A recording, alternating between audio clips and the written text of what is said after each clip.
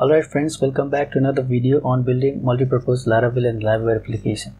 And in this video, we'll be working on users count functionality based on these filters. So this video is the part of the previous video where we have worked on appointments count functionality based on these filters. So if you haven't watched that video, go ahead and watch that video because I have covered more in details on that video. So first of all, let me show you the demo of what we are going to build on this video so that you will have some idea. And here admin can filter how many users got registered today, how many users got registered on last 30 days, how many users got registered on last 60 days, and so on. So finally, let me show you how it will look on the slow network connection as well. So let me go to network tab and then let me select slow 3G. So now if I change this, and you see the little animation over there, so how cool it is looking. And I haven't written JavaScript to do this.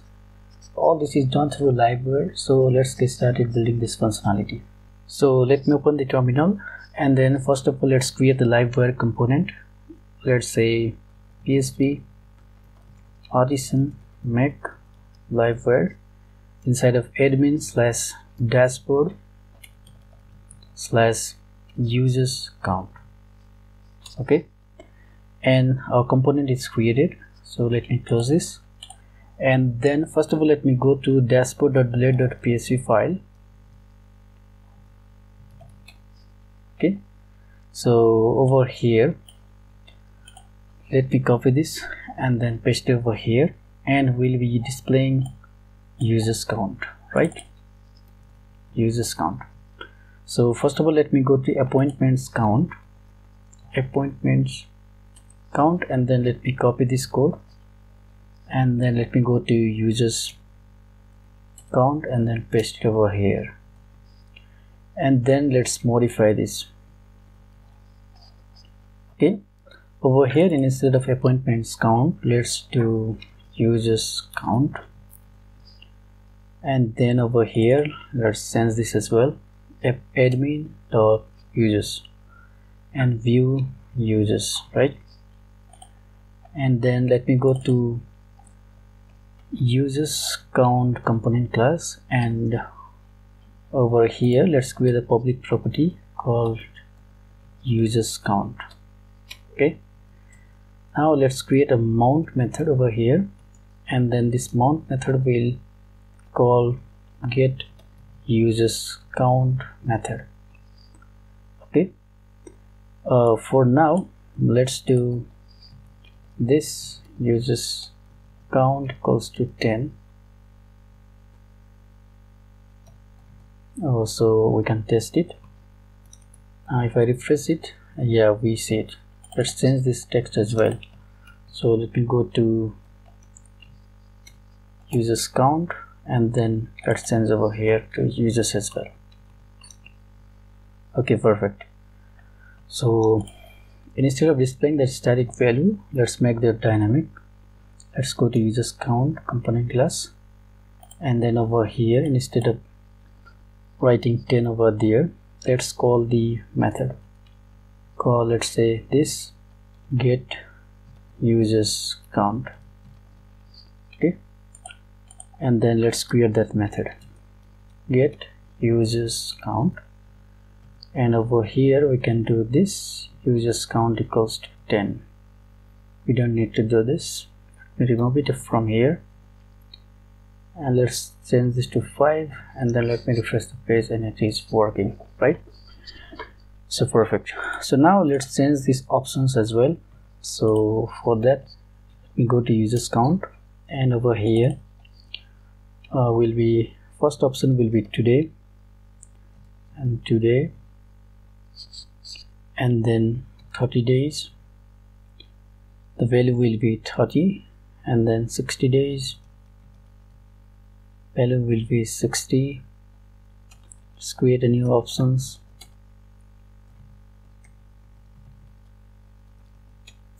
option with the value of 360, and then 360 days.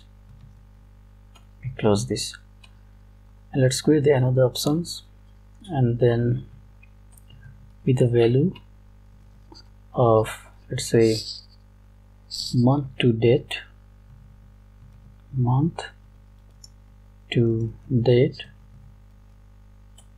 and then another option with the value of year to date.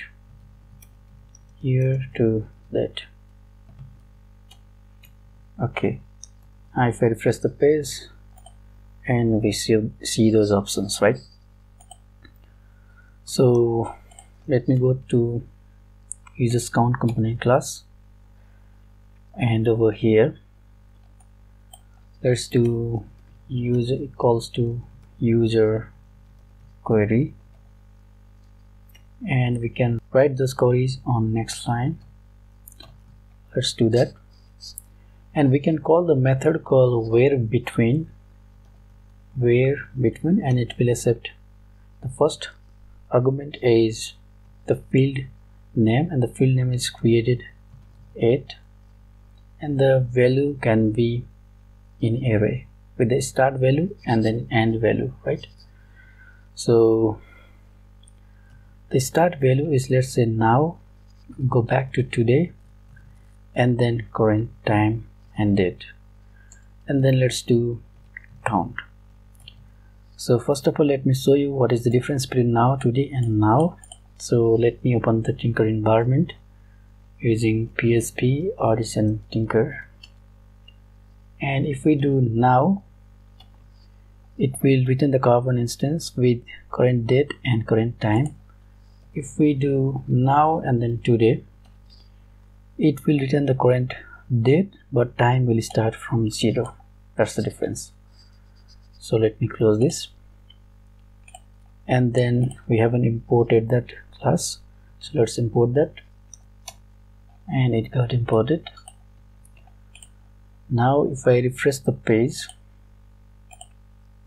we see that on today 2 users got registered, which is perfect.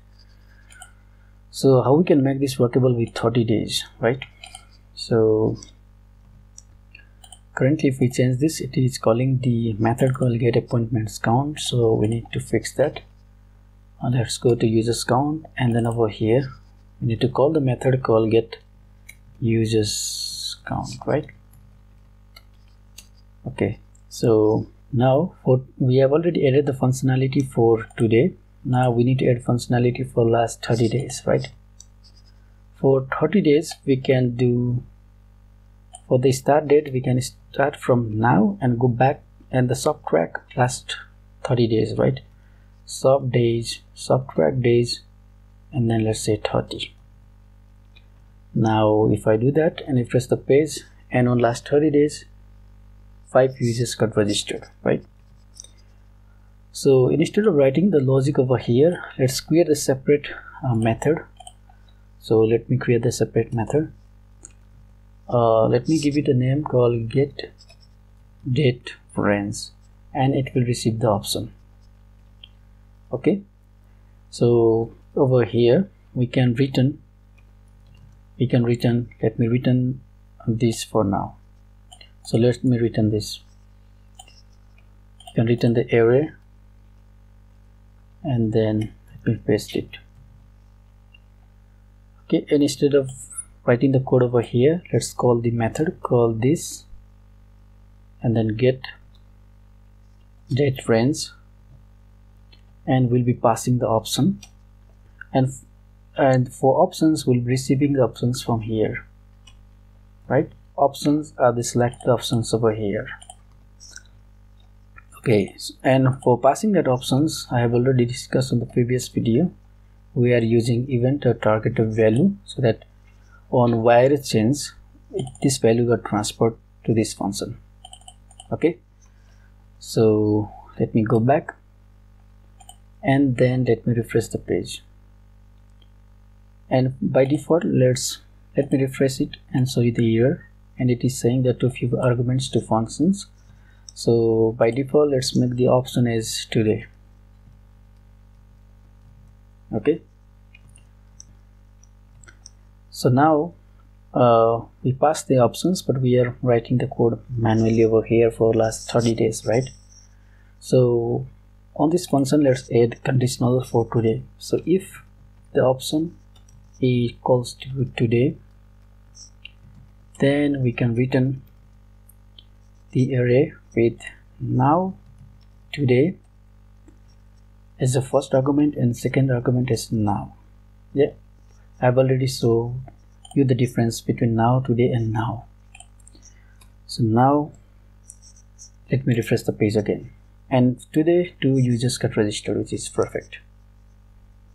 So on last 30 days, let's see this. On last 30 days it is already working because we have manually added 30 over here. It will not work for 60 days, right? Yep. So instead of manually writing 30 over there, we can pass the options directly, right?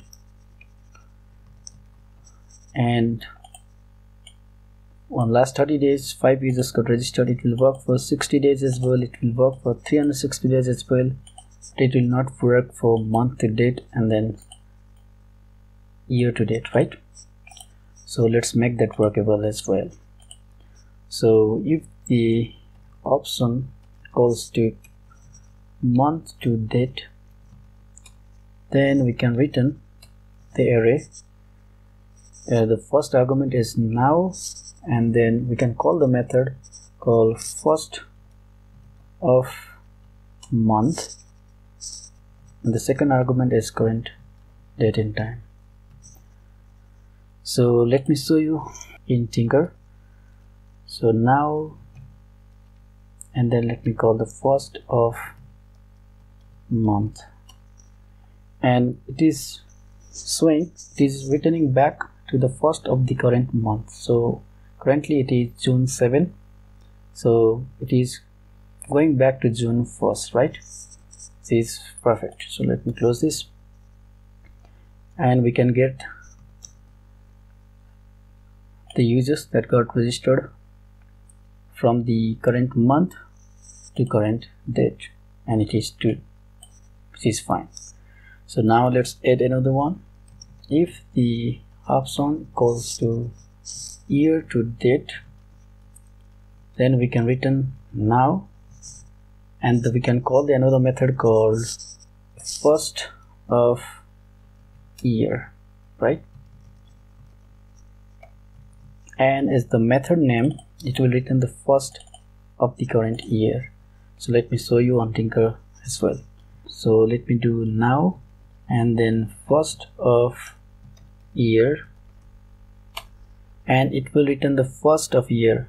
Currently we are on June 7, 2021, and if we call now and then first of year, it will go back to the first of year based on this current time and date, right? So it is showing 2021 January 1st, which is fine. And if any of these conditions do not match, then it will run this as default. So let me refresh the page, and then let me select month to date. It is working, and year to date is also working. So now let's see how it will look on slow network connection. We have already implemented every functionality for animations and everything. So if you haven't watched the previous video, go ahead and watch that video, as I have covered everything related to animations over there as well. So let me do slow 3G, and let me change this, and it is already working. So this much for this video. I hope you like this video. So don't forget to like, share and subscribe to this channel, as I will be uploading the videos like this. Till then, have a great time, and I will see you on the next video.